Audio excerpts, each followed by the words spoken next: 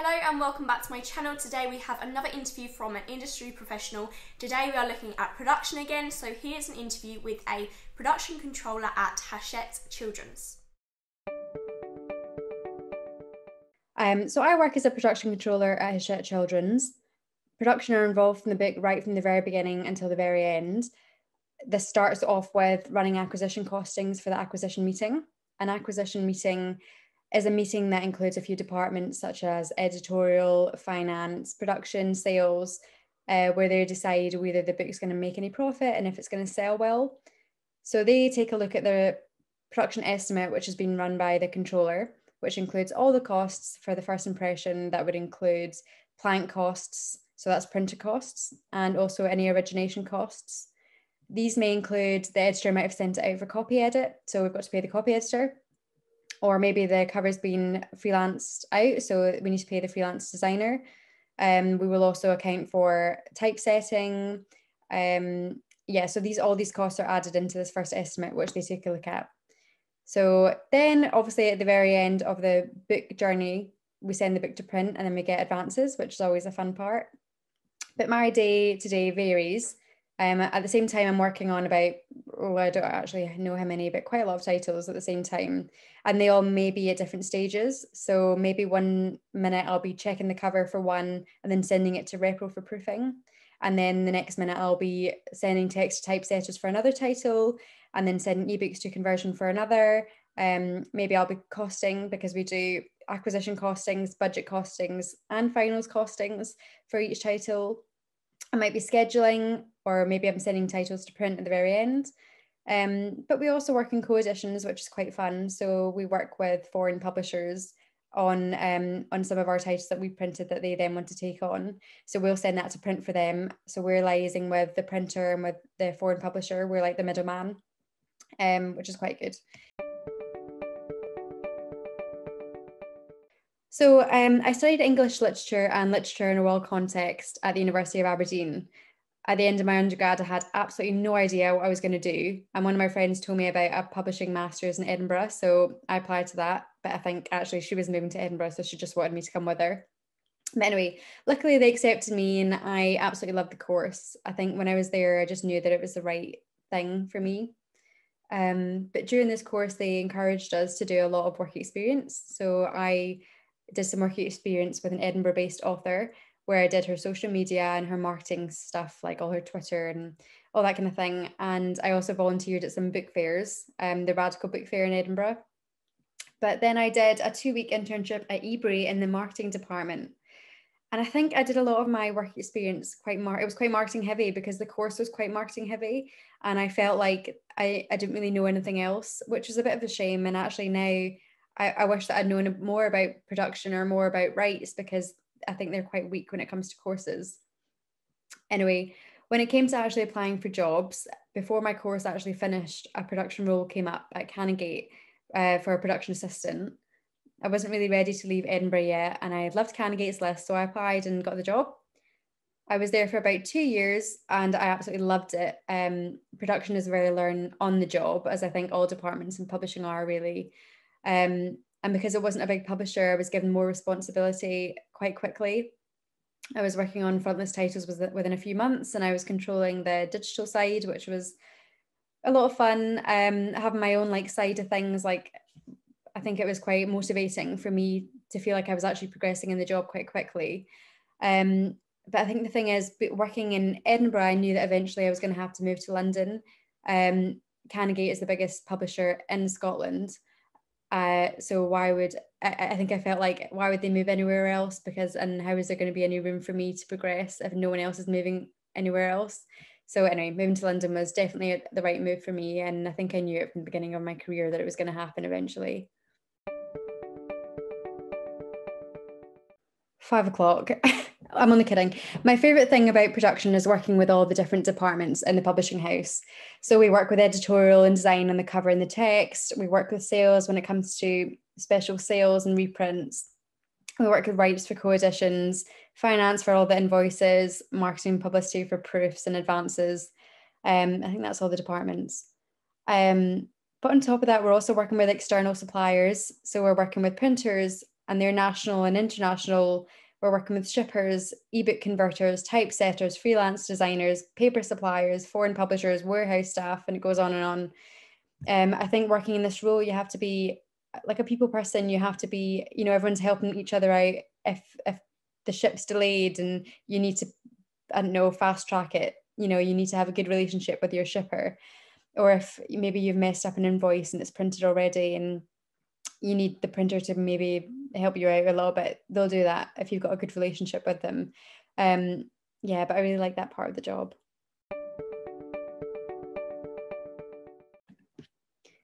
The most challenging part of my job, I think, variety is a pro and a con. You're juggling all these titles all at once, all at different stages. You're working over several lists. I think I work over 4 lists, and there are lots of work in progress meetings to attend, and you have to keep on top of everything. And that's quite challenging sometimes. You've got to be really organized. You need to kind of know where everything is. And sometimes one of my lists might demand more attention than the others, so I neglect them a little bit. And then when it comes to those work in progress meetings, I'm like, oh. But yeah, so that's a pro and a con, I guess, because I do like the variety as well. And I guess the work in progress meetings are quite good because that's when, if anything is going late or anything is getting, falling behind, it's flagged in that meeting. So everyone's helping you out. But yeah, you do need to make sure you've got everything under control.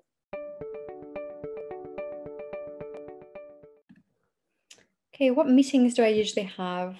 When I was in the office, I actually didn't really like having the meetings, but I think working from home now, I look forward to them quite a lot. We have WIP meetings, so they're work in progress meetings. These are meetings that include all the relevant production controllers for that list, the editors and the designers. During these meetings, we run through all the titles in that list and check that everything's on track for everything. Any issues are flagged and actioned after this meeting.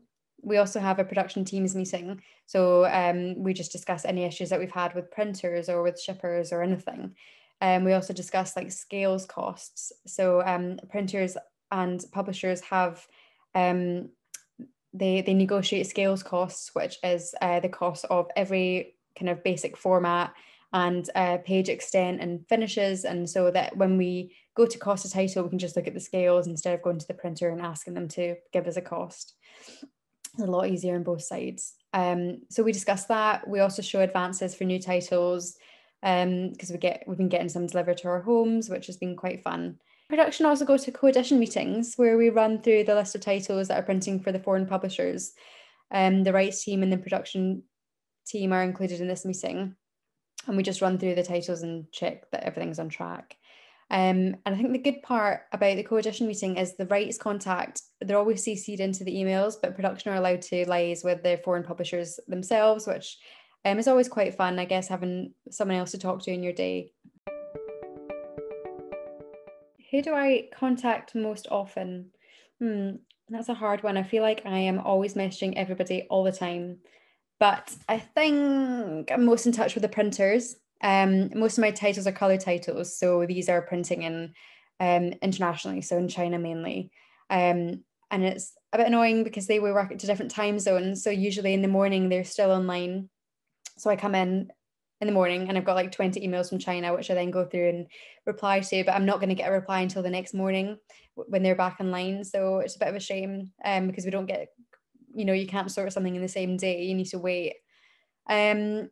Yeah, but on a day-to-day, it feels like I'm in touch with absolutely everybody: printers, ebook converters, shippers, editors, designers. I think they're mainly the bunch that I'm talking to all the time. So for my first job at Canongate, it was good to have Photoshop and InDesign knowledge, but since being a Hachette Kids, you don't need that at all. You just need to know, I guess, spreadsheets, and you need to know Adobe, so PDFs. Just make sure you know your way around them. Basic maths is useful, but it's not a necessity.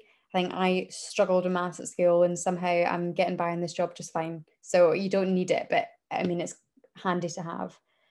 But I think the most important skill is being organised. So you're balancing so many things, as I've said earlier. At the same time, you need to be able to do that and be comfortable with it and not let it stress you out. I mean, the thing is, at the end of the day, we're working on books. It's not like we're not saving lives. We're not doing anything that's going to change well, it might change the world, but you just need to make sure that you can handle your like all your load, basically. I think a lot of people don't actually know what production is exactly.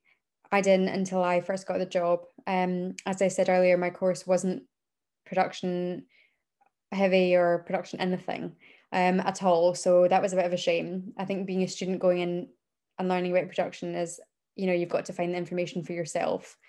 But I think the thing that people don't know about production is that they have a creative input into titles as well. So the designer may have an idea of what they want, finish wise, and production can help give suggestions of finishes, and they can liaise them with the printer and how the cover and the text can look good while ensuring it's feasible at the same time. And then they'll go back to the designer and we'll discuss it together. So production aren't just, the costing schedules people, they are creative too. So Hachette has got a lot of employee networks. So these include Thrive, the Accessibility Network, Multi-Faith Network, Gender Balance, Wellbeing, Altogether, Pride, etc. These groups organise events, book clubs, and make changes within the company.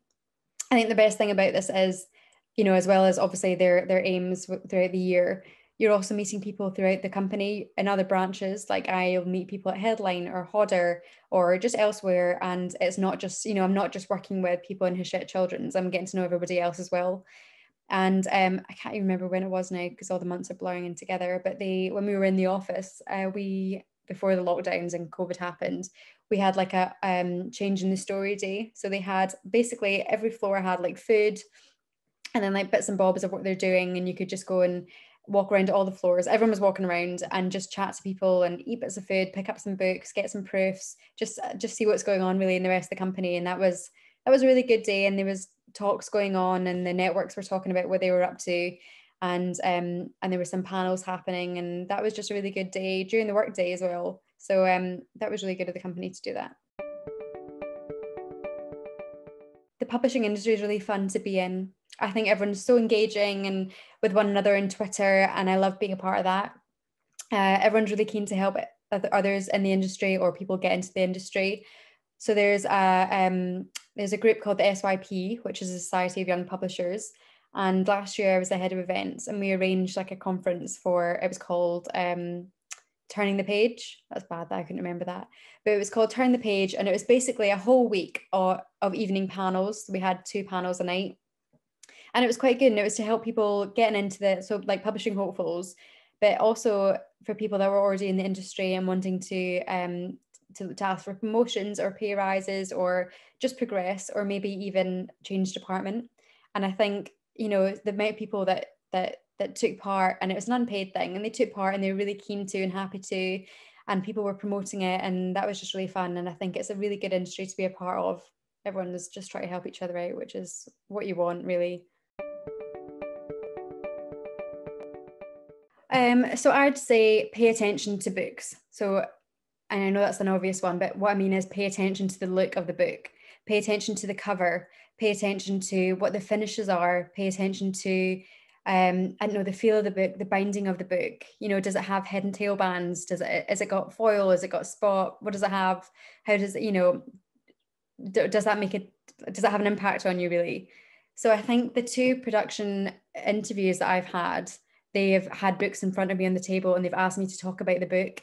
And I think the mistake that some people have made is that sometimes they talk about the content. They don't want to hear about the content in production. They want to hear about the look of it. So just be aware of that when you're going into an interview. But my first interview, they had 2 books. They had like the hardback, which was like gifty and it was finish heavy, and I think it was color as well. And then they had the paperback version of it, which was exactly the same, but I think it was matte only. It was black and white. They changed the images to make it a wee bit cheaper for the paperback. And they asked me to talk about it, and I had no idea about finishes. I remember being like, that one's shiny and that's nice. And they were just like, yeah, and what does that shiny, what does that make you pick it up, and blah blah. Obviously now I know that's spot UV, but at the time I didn't. So maybe it'd be good to read up on finishes and read up on the production side of things. So what one book should everyone read? Last year I read this book. It's called Betty by Tiffany McDaniel, and I just picked it up at work because they had tons sitting there because no one was in the office anyway, and they were giving them away basically. And I kind of thought, oh, I'm not going to read that, it's massive.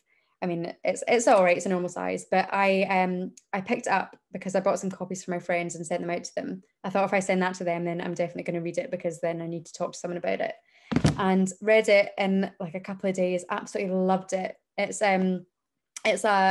a coming of age book set in the US, following a girl called Betty as she grows up. So you see her as a kid, then you see her as an adult. And it's shocking and upsetting and funny and full of love, and it's just a really brilliant book. Hope you found that video useful. Let me know in the comments down below what you learnt about production from this video.